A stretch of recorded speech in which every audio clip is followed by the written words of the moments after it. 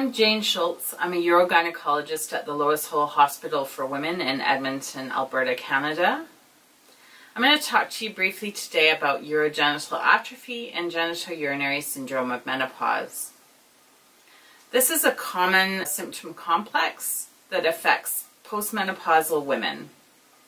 Approximately a half of postmenopausal women have bothersome vaginal symptoms related to urogenital atrophy and genitourinary syndrome of menopause. Urogenital atrophy occurs as a result of the loss of estrogen at the time of the menopause. The onset can be gradual or more sudden and can include symptoms such as vaginal dryness, vaginal irritation, pelvic pressure, sexual dysfunction, lower urinary tract symptoms such as urinary urgency and frequency, and recurrent urinary tract infections. These symptoms occur because there are estrogen receptors in the vagina, pelvic floor, and the bladder base.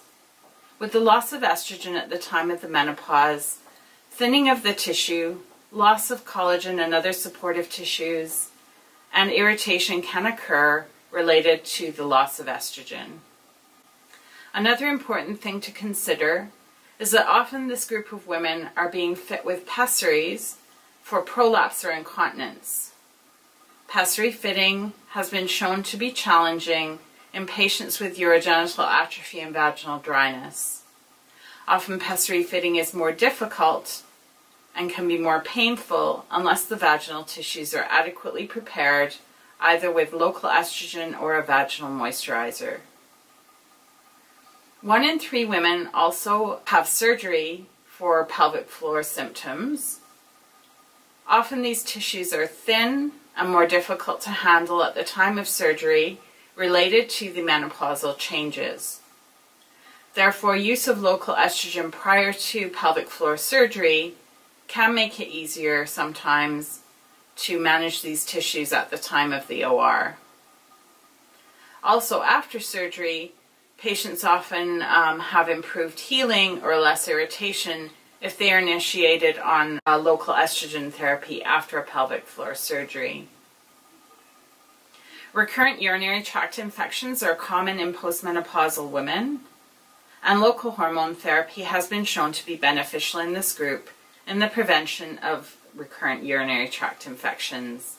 This is likely related to changes in the vaginal microbiome that occur at the time of the menopause and can be reversed or halted by the use of local estrogen therapy. Options for managing urogenital atrophy and genitourinary syndrome of menopause include education, local hormone replacement therapy, and vaginal moisturizers. Local estrogen therapy is available in a number of forms, including creams, vaginal ovules, and a local estrogen ring. The vaginal creams that are commonly available include Premarin vaginal cream and Estrogyne vaginal cream. There are also often estriol vaginal creams or other estrogen creams that can be compounded. The most commonly used are Premarin and Estrogyne vaginal creams. They can be used in a dose of 0.5 to 1 gram daily for 2 weeks as a loading dose, and then switched to 2 to 3 times a week usage. Initially, when patients start local hormone replacement therapy, they may experience a little bit of vaginal irritation or some breast tenderness. Education is important in this circumstance so that patients are aware what to expect and more likely to persist with therapy beyond the initial loading dose and hopefully get through the irritative symptoms. Often then, once they get through this initial period, the symptoms resolve and they continue with the intermittent use without concern.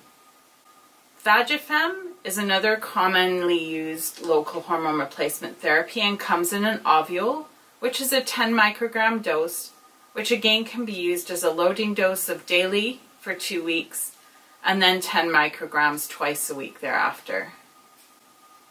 The other commonly used option for local estrogen therapy is an estring, which is a 2 milligram estradiol ring, which can be put in the vagina and left for 3 months, and then can be changed either by the patient or by the health provider. Occasionally, patients require assistance with fitting an S-string. The nice thing about the S-string is that you have a continuous low dose of estrogen provided on a daily basis, and you do not have to remember to use the either cream or ovule as an intermittent medication. Another option for treatment of urogenital atrophy is local moisturizers, and these can be purchased over the counter and include such products as Replens, May, and Gynatrof. And again, these products can be used intermittently 2 to 3 times a week or on a daily basis in a small amount, dependent on patient preference and symptoms. In summary, urogenital atrophy is common in postmenopausal women. Roughly half of postmenopausal women are affected by symptoms such as vaginal dryness, sexual dysfunction, recurrent urinary tract infections, and lower urinary tract symptoms such as urinary urgency and frequency. These are all related to changes in the connective tissues and loss of estrogen in the vagina and the pelvic floor at the time of the menopause.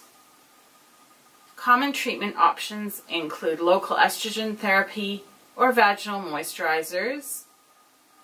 Patients should talk to their healthcare provider about these options. They are all readily available and effective for management of urogenital atrophy.